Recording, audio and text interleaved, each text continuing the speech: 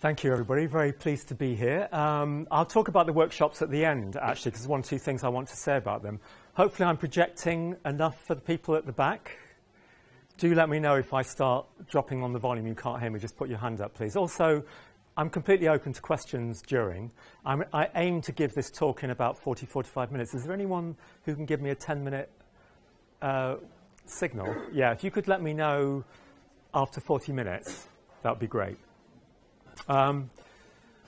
Yes, so as Phil has said, I am here on a residency.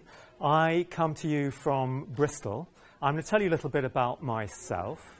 Tell you about the title of this talk, actually. I've given a couple of talks for skeptics recently. One of those was AI skeptics. I don't know whether there are any AI researchers in the room, but I'm skeptical about the discourse around AI. And one of the books I looked at was What Computers Can't Do. I don't know whether you're familiar with that, by Hubert Dreyfus. But I'm here to emphasize the creative angle on what computers can do, hence the title. Hence also a skeptical. I'm going to tell you why I'm skeptical, what skeptical means for me. Skeptical, unreasonable, and creative approach. So the theme of my talk is going to be about a question that I have and I know many people have. They have this question about cities, let alone universities, or the other way around, I should say. Innovation, instead of the work of a lone genius, Newton, Apple falls down, has great idea, founds a lot of our knowledge.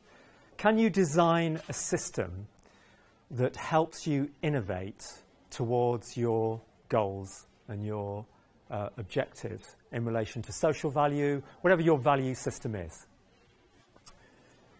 What would it mean to have such a system, and can you construct one? That actually is my question for this residency.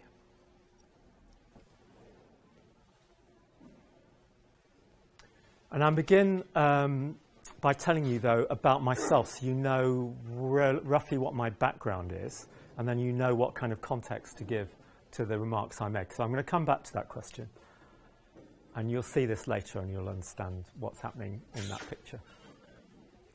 This is my usual picture of my career. You have to start in the top left-hand corner and go clockwise.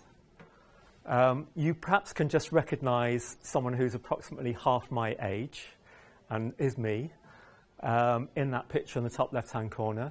That is me with my first ever startup company, actually, and also doing a PhD. We're sitting there in the West End, and me and Andrew, my colleague, are leaning against a rack of 10 commodity processor boards. And actually, it wasn't called that then because this was before the web existed, but we were doing cloud computing. We happened to be doing it on parallel processing workloads, but we had put commodity processors in a rack, and I designed and we built a system for dispatching intensive workloads across a centralized facility for computing. I moved to Queen Mary, and I was a senior lecturer at Queen Mary. I'm co-author of a book on distributed computer systems.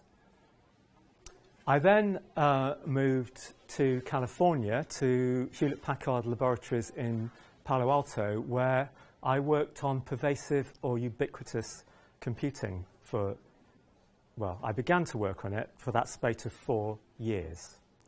And actually what's kind of happened between there and there is I've gone from hardcore systems to much more of an emphasis on the human factors of computing and what the user experience of systems is.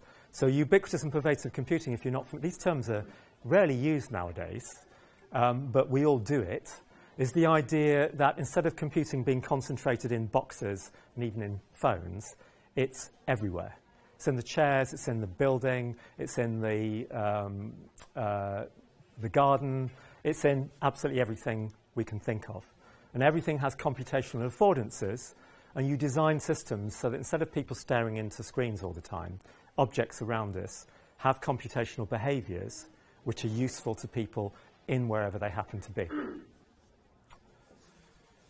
I'll talk about working at HP Labs. I came back to Bristol, worked there for 6 years, again working on pervasive computing. And I left there, and I went to a place which HP Labs actually was one of the founders of, which is the Pervasive Media Studio. I'm going to talk about that in a bit as well, which is a very distinctive kind of research environment. But from this point onwards, I have been running my own small digital technology company. I would probably say creative digital technology company. And I've created a range of products, which I will briefly talk about along there. And I do consulting, but I am a practitioner. I write code, I build systems. And just to talk about a selection of those projects, again, so you can get a flavor of the kind of work I do. So we had this idea in a project at HP Labs. Our idea of ubiquitous computing was that you had the web of things. It was really the first project that ever had that idea. Obviously, the Internet of Things has been around. I know we're all talking about the Internet of Things now, but Internet of Things, 1999, right? Web of Things, not long afterwards. That was the idea that everything has a web presence. So I talked about computers being, about computation being everywhere, but it was about the idea that everywhere is a hyperlink to something. So I wander around with my mouse. It was a personal digital assistant. Does anyone else remember those? In those days, did more or less what this does, except it didn't have a phone bit. And I could touch it to things, scan it, point the camera at things, and that would vector me through to some information about something or a service in relation to something. So I could walk into the room, find out about the room, automatically connect all my equipment to the projection facility, book the room again, and the room would have services, and I could wander around with this mouse, and the world is a web page. And everything happens by communication to and from HTTP resources. And we did this project at the Exploratorium, which is like one of the world's first scientific active museums. And we built various technologies for physical hyperlinks all around the museum. So the idea is it was one of the world's first ever electronic visitors guidebooks. You could wander around with your device, you could point your device at things and find out information about the exhibits. And actually it was a really kind of bit of a seminal project for me because we had this system that we'd built, but we were looking at the human factors on it. And the fact that we looked at the human factors completely reversed what we did in that place. So we started out with a model where you went in with one of these and you used it as a vector to information. And we ended up with a system whereby you went around with a thing a bit like well, nowadays it's routine contactless payment card, or an Oyster card if you like. And your way of interacting with things was to actually touch this token that you carried with you to the exhibits. And it completely changed where you had your attention while you were wandering around the Science Museum. And it shifted the whole time base of your visit from things happening while you were going around to a record of your visit that you looked at afterwards. So it completely changed the interleaving of your electronic experience with your physical experience of this place. Many years later, in Bristol, I worked with a couple of interactive theatre companies who were developing experiences for people actually to re-experience the cities they lived in. And they used a whole variety of ways of communicating with people. It was a sort of polymorphous communication system that we built. So there was Twitter involved, there was email involved, there was actually handwritten letters involved delivered under people's doors at midnight. This is a theatre company. So there was a kind of drama to a technology. It's exactly the same technology in terms of radio frequency identification that we had used all those years back in the San Francisco Exploratorium. But it was now being used to create an experience for people. And instead of wandering around one particular location, a science museum, you could wander around locations, arbitrary locations, not arbitrary locations, but locations dotted around a city.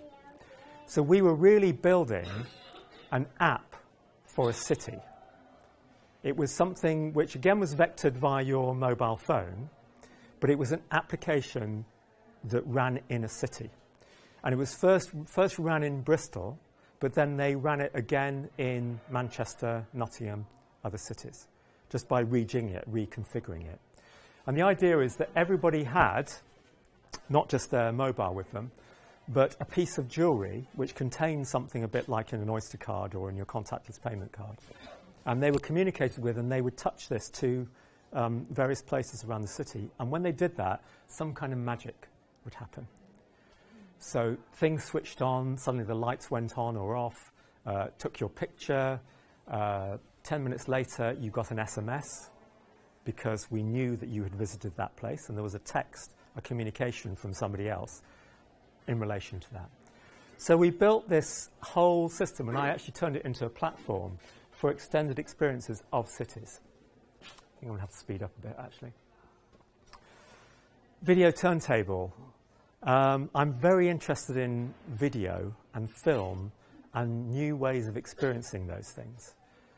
And so instead of all of us going to the cinema to see a film, what if we could stand around a circular table, a bit like a camera obscura, and watch a film that was projected down?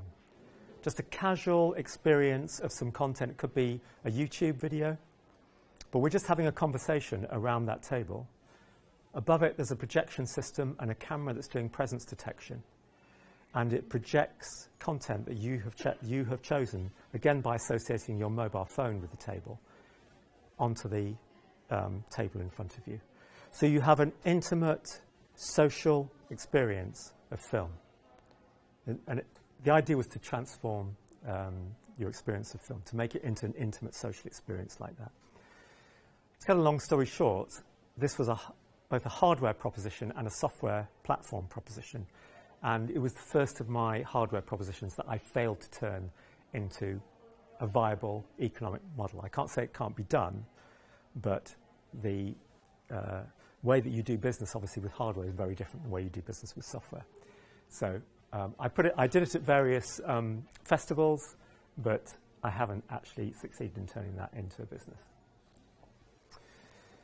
Then I was approached by, again, a theatre/show company in London who had a multi-segment film about climate change. And they wanted to run the segments of that film on mobile phones in synchrony. And that reminded me of something I did way back when I was doing my PhD. One of the ways we would exhibit the behaviors of multiple computers working together is each computer has a screen, and we had this kind of animated creature that would leave one screen and appear on the next screen and then go on to the next screen. If you switched one of those computers off, it would know not to go onto that screen anymore and to jump over and go into that. So we had this really sort of silly demonstration of something.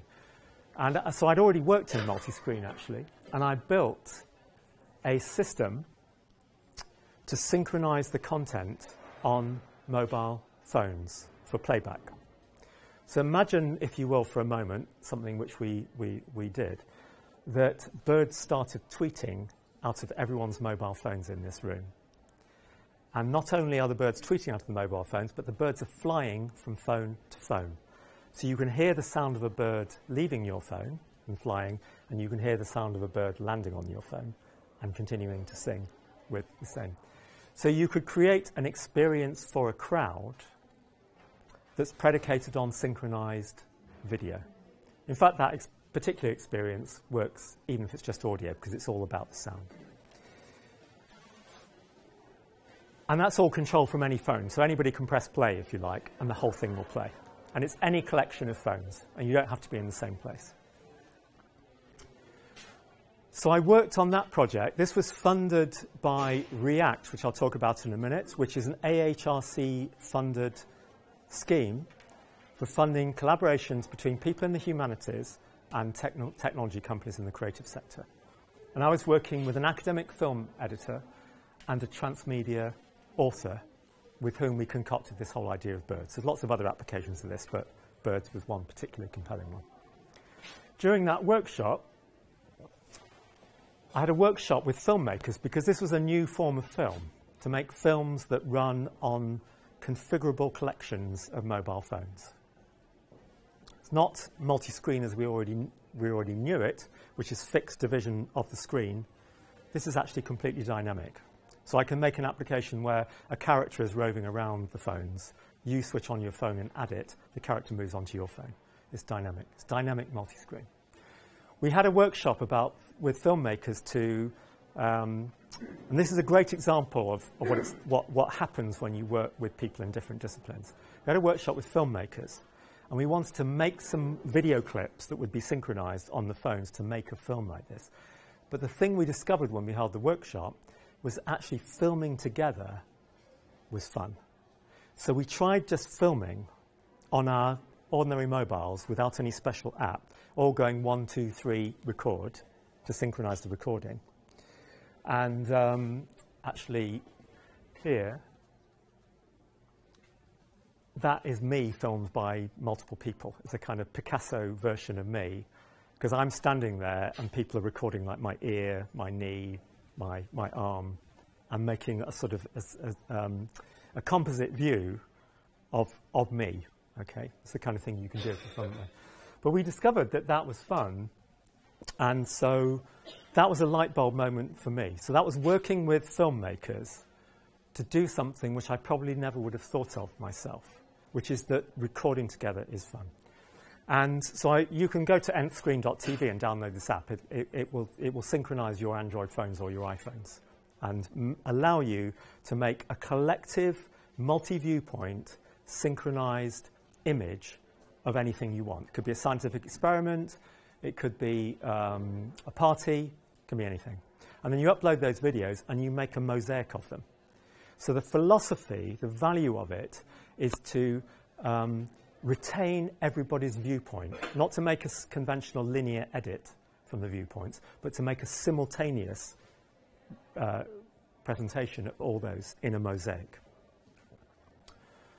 Got a commission, so that was a free app that I just put out there, but we got a commission from BBC, from the I Wonder team, because they wanted to look into how one can better understand something by filming it together, would be as an example of that. Then I got a commission in the 800th anniversary of Magna Carta 2015, based on that work, to work with young people around the world about human rights. So I took that concept, this idea of filming something together, and I turned it into an act of solidarity.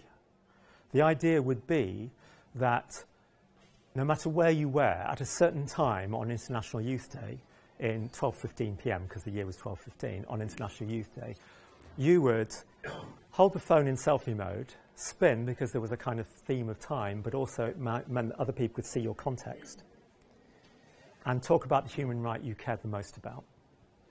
And with very little budget, I mean, these numbers are nothing by, 3 million hits on YouTube to somebody doing their makeup, but 180 videos from 12 countries, filmed at the same time in quotes, because what I discovered was that almost nobody did it at the same time. So people kept saying to me, you know that nobody's going to do it at the same time, don't you? And I said, no, they will. And they didn't. But fortunately, because we live in an increasingly asynchronous world, right? People don't do things at the same time anymore. Fortunately, because people had put enough doubt in my head, you could film beforehand and the film would go into a kind of time vault, so nobody else would see it. And then at that moment, it got posted on Instagram. So everything went out on Instagram anyway. I collected all those videos and I made, because it was a global project, an interactive moving sphere of all those videos as a symbolic way of viewing the ensemble together. that you can interact with in a web page. And that was the death of the idea for me that I had beaten my head against for so long, that people would film synchronously. I knew that they would, if I have a workshop on this, and it's kind of magic because, I press record on my phone and all your phones start recording. People love it if you bring them together and do it. But if you just leave something out in the world, it's too many steps away from what people know, and they don't do it. I mean, maybe they'd do it if I had £100,000 in PR, but I didn't. Okay. So I built another platform out of that. I'm trying to just sort of communicate to you the twists and turns of what someone like me goes through and why. So I thought, okay, I'm going to retain the idea that people film collectively. I'm also still going to make an interactive sphere out of it, but I will lose the idea that what pulls them together is time, and I'll make it a hashtag. So if you agree on the hashtag and you upload your video to, in those days it was Instagram or Twitter, on that hashtag, my system will pull those videos out, give you a chance to curate them, and make the sphere. And that was Twitter's 10th anniversary party in London. So we actually did it on a physical sphere, which is wonderful but costs a lot of money.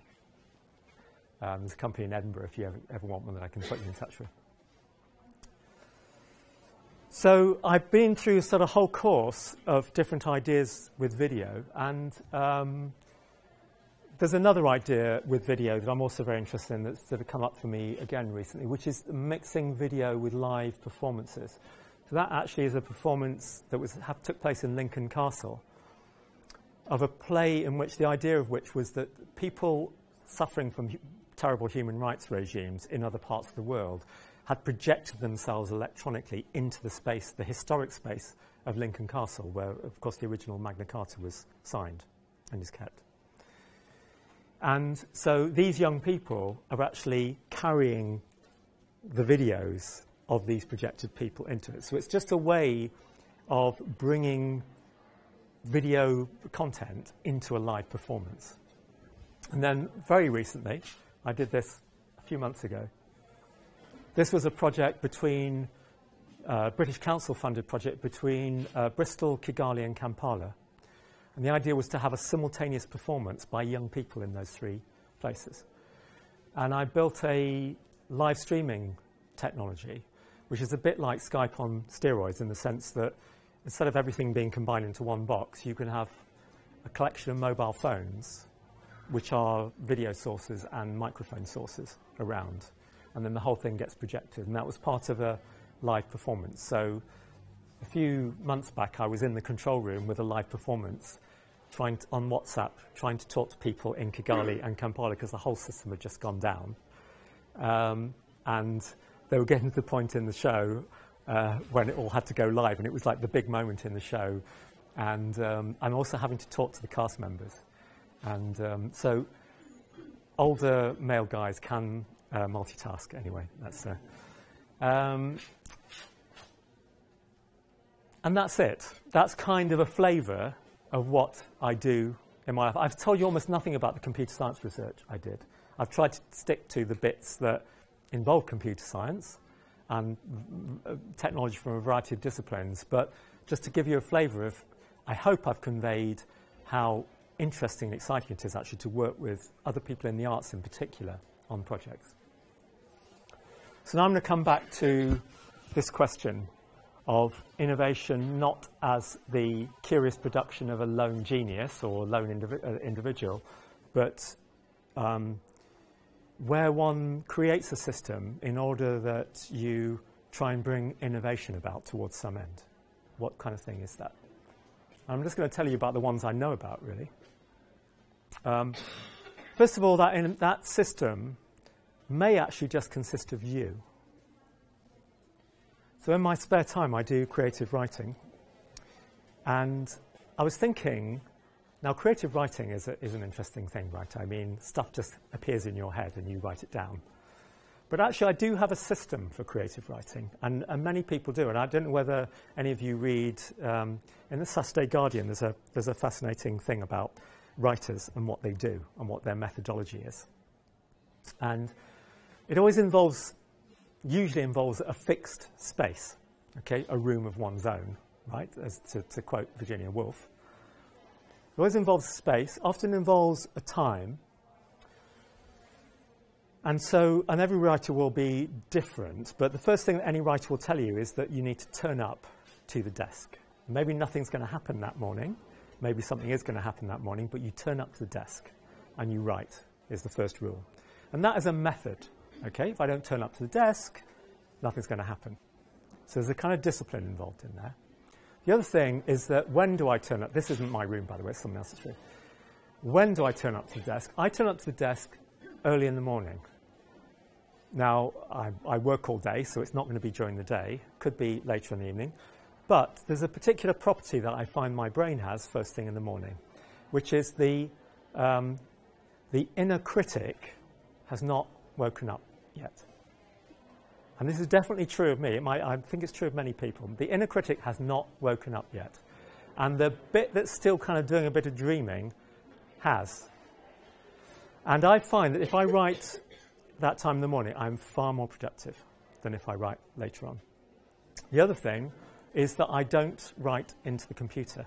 I write in longhand in an exercise book. And the reason I do that is that to the extent to which the inner critic is alive and well at that point, if I've written into the computer, that guy is going to undo everything I've just written and think better of it and rewrite it. And I will go round and round and round. If I write in longhand, of course you can cross stuff out and everything, but I make far more progress in actually getting text down. I have chosen, in other words, to phase the creative process in a particular way. Because I know, and every writer knows this, but it's a question of whether you can discipline yourself about it. Even if you've written absolute rubbish, you can turn it into something. There's probably something good in there that you can turn into something later. And that's for a later time. Don't worry about it now. Get the thing out. Okay? So that's just an instance of a system that whether I'm going to be productive that day or not is kind of unknowable. It's a mystical, strange human thing, right? But I do have a system for writing.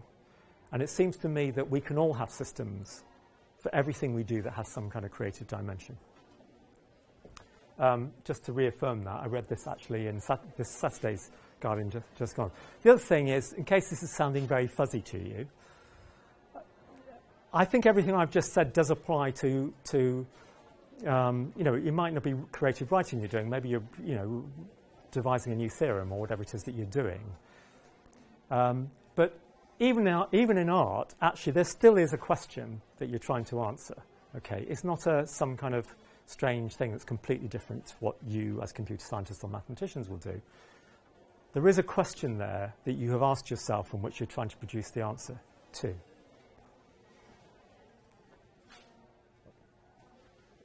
Here's a completely different innovation system. Snapchat. Hands up if you use Snapchat. Yeah, I thought so. Okay, maybe two.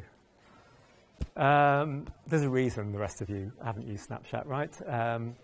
But Snapchat's very interesting to me, okay? It's only existed for 7 years and it has several hundred million users, right? Not many of us have got several hundred million users, right? Okay. And who was it done by? It was done by 3 undergraduates at Stanford. 3 undergraduates at Stanford, only one of which had technical knowledge. And one of the interesting things about it is if you say what idea it's predicated on, it'll just sound utterly trivial and not worth bothering with, right? Because the idea of Snapchat was, I send you a message, I'm sorry if you all know this, but I send you a message and it's going to disappear a short time after you receive it. It's just going to go up in a puff of smoke. Those of you who remember, that's not a new idea, of course, if you remember Mission Impossible TV series, I think not many of you are old enough to know that, but there was actually a physical tape recorder and the tape would just literally go up in smoke after they'd heard this special message which told them what they were going to do on their mission. Not a new idea, but it actually solves a very important problem, which is that people, young people of a certain age, and I apologize, this sounds like I'm speaking, I can't possibly speak for those people, but what I understand from them is they have a lot of concerns about what hangs around in cyberspace. Okay, they have genuine concerns about that. And these people, these young people like them, realized that and did something about it. And it's a very simple thing, but it's the basis for a whole system which has been wildly successful. So it was innovative, but it was innovative in a way that I think most people in a computer science department wouldn't think was innovative. But it was. And it makes me think of the World Wide Web, which is by several orders of magnitude the most successful distributed computer system that we've ever seen, and which was not made by a computer scientist. It was made by a physicist. And it wasn't made by a computer scientist, and if it had been made by a computer scientist, it would have been object-oriented, and it would have been dead within about 5 minutes. And we never have the World Wide Web. And it is, in fact, the antithesis of object orientation. It's content-oriented, not object-oriented. And that's why it works. And that took a physicist to do that. And I'm just trying to sort of paint a picture here about how we have our own little narrow ways of thinking, which aren't necessarily very productive in relation to where you would be if you took yourself out of those narrow ways of thinking. And of course, any particular innovative configuration isn't necessarily innovative later on or for other purposes. So Snapchat is social media, but they tried to go into the idea that one would wear glasses and you better take pictures with your glasses and everything. It's a bit like Google Glass, and it's a big fail. Okay, so even though they're all sort of down with the youth and they know all about their market, they don't actually. And you know, there is no magic that says one particular innovative configuration continues to be productive. Sorry, one thing. Yeah. You seem it's a big fee just in that context. Just in that context. Google Glass and... Well, Google Glass, of course, has failed. I suspect they're working on other things, but Snapchat definitely failed. So this was not doing everything that Google Glass could do. It was purely about having glasses where you could just touch them. I never actually used them, but you can just touch them and take a picture, and it would automatically go into your Snapchat feed. So you can wander around the world going, click, and that goes into my Snapchat feed, my Snapchat story, click, goes into my Snapchat story. It just takes me getting my phone out. Okay. And I'm just saying that idea, it comes from the people who know all about this, supposedly, but it failed. That's all I'm saying. So I worked at HP Labs for 10 years. There was a completely different culture. 10 minutes, well, okay. Very different culture between, in that case, maybe I'll skip a bit, actually. I've only got 10 minutes. Is that 10 minutes? And then we'll have time for questions still. 5 minutes. Okay. And skip that. This is where I am now. It's a shared space, and it's a third space, and I'll tell you what I mean by that in a minute, between companies like mine, tech companies, mostly in the creative sector, make games, do the sort of thing I've talked to you about, whatever, and artists and academics from University of West of England and University of Bristol, all in one space.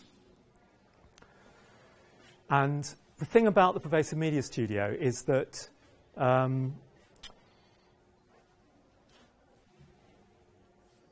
I would argue that exchanging knowledge is not sufficient to bring about high ambition, that you need to actually co-produce something.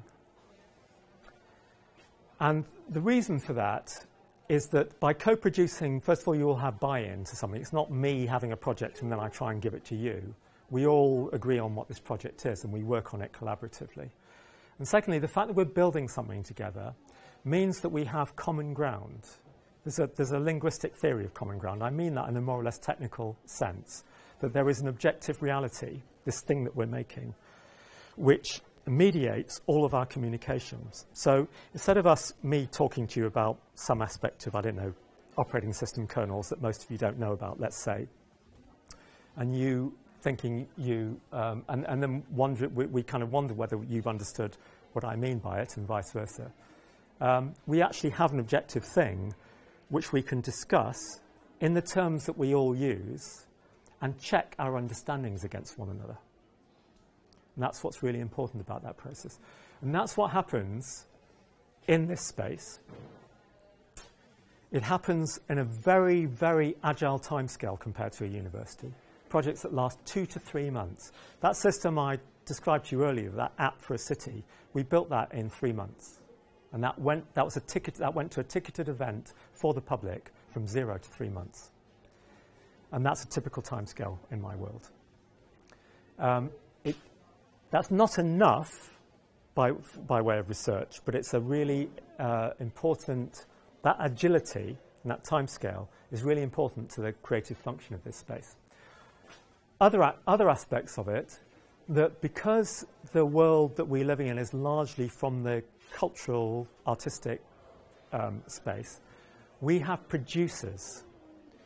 Now, I'm not sure I still understand exactly what a producer is, but for me, and I think most other people would agree with this, it's kind of like a project manager who also has a role to keep the creative collaboration going.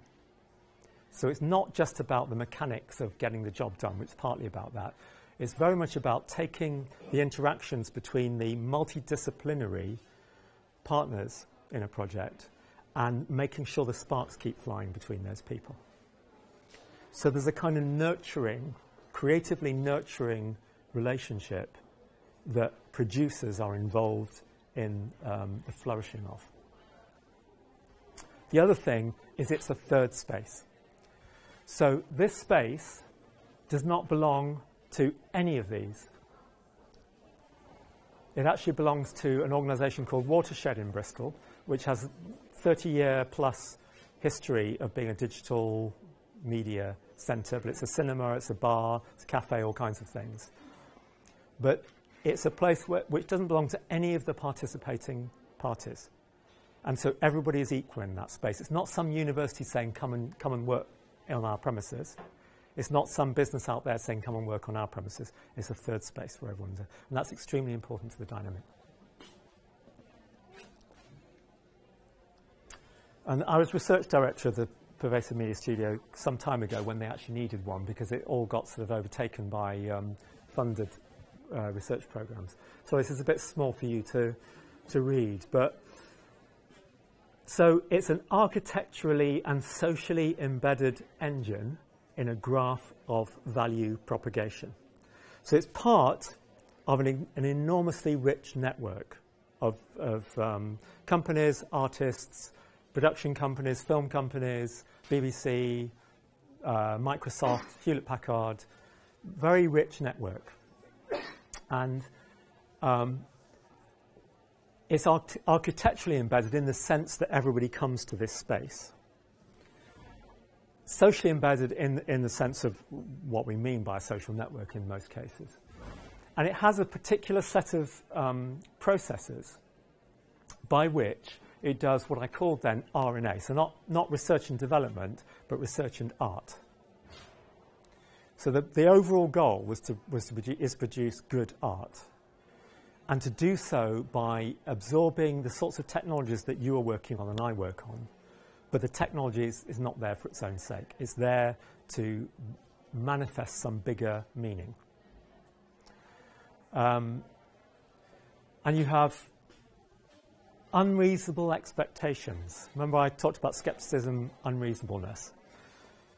I use this term in a non-pejorative sense. If you talk to an artist or somebody from a completely different field about your technology, since they don't understand the technology in the same way that you do, but they have an ambition with respect to it, they will make unreasonable demands on it, in the sense that they will make demands that are not simply reasonable and therefore not very productive. If you make reasonable demands of something, that's not a very productive thing to do. If I demand of your location system that it doesn't just locate me with respect to a room, but locates me with respect to 5 centimetres, and you say, but you can't do that, that's a point when something can happen. But it's not going to say, oh, right, so it only works to a room level. OK. Nothing's going to come from that. Critics, observer, evaluators, creative industries, citizens, audiences, makers, hackers, universities, all these are represented in the work of this studio. So you have people coming in, just ordinary people from Bristol, but with some kind of artistic project, can come in here, come into the studio, get a residency and work on stuff. And the sceptical thing, again, this is the slide I use for my 4 skeptics talks. You'll see this when I give my talk next Tuesday. So I carefully distinguish this from cynicism. Skepticism is to demand to know the evidence for something. It's a hundreds of years old, millennia old principle of philosophy and science, right? Is that one is naturally skeptical about something. But I think my own belief is that by being skeptical about something, by understanding it enough to say, well, does that really make sense? And also to understand it at a slightly more meta level, what is the agenda behind the development of that technology? So I will talk about the political agenda behind blockchain next week, for example. In order that, first of all, you inform yourself and others about this technology and the agendas behind it, but also so that one can have a creative response to what you're saying about it. So the idea is not to just stop there, but the idea is to, by being skeptical about something, and, well, really, can it 5 centimeters? Can you really do location to 5 centimeters? I mean, why do you want to do location to 5 centimeters? There's another angle to beat in this sort of creative lab idea.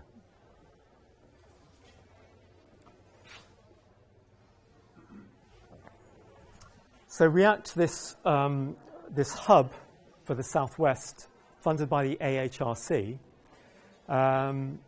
multidisciplinary hubs. In this particular case, it's humanities and technology companies. But of course, a lot of this, I think, can pertain to many other combinations of sectors. A creative hub is an insurgent process, a culture change project. And that's a conversation I want to have with all of you this fortnight, actually. How insurgent have you been lately?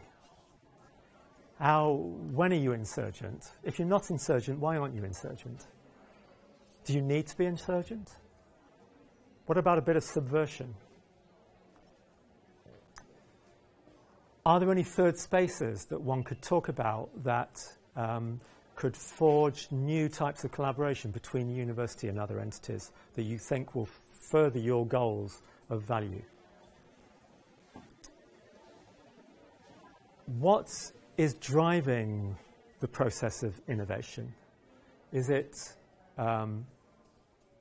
ref and writing that paper and making sure you get the 4 stars? Or is it some broader agenda of social value, for example? Because when, again, one of the report's finding is that when things are driven by larger values, the bigger the values and the more ambitious the values are, the more productive that space is. I'm not going to say there are rigorous statistics to bear this out.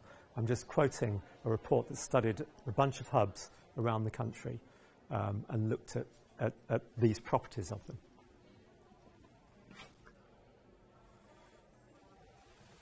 Universities can play a leading role in building networks. This is for the creative economy, and there's lots of other parts of the economy that one can look at. Creative economy is not a bad one because that's 10% of the UK economy. But universities can play a leading role. So that's another question I want to ask, is what kind of leadership is there here? Third spaces again, active curation and co-production of networks. All these things are we going to talk about in workshops. I think I'm running out of space. So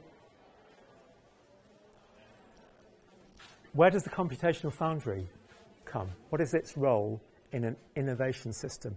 To what is that innovation system geared? What are the shared values that could be driving such a system? How do you organize yourselves in order to maximize your efficacy as an innovative center? So I'm going to hold a couple of workshops. I'm hoping very much to be attended by far more than computer science and maths. I would be delighted if there are people from, I don't know, geography, drama there. Okay.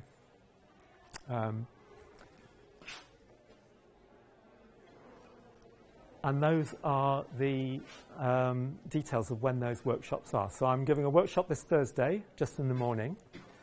And there I'm going to focus on your own effectiveness as innovators, a bit like that creative writing thing that I talked about.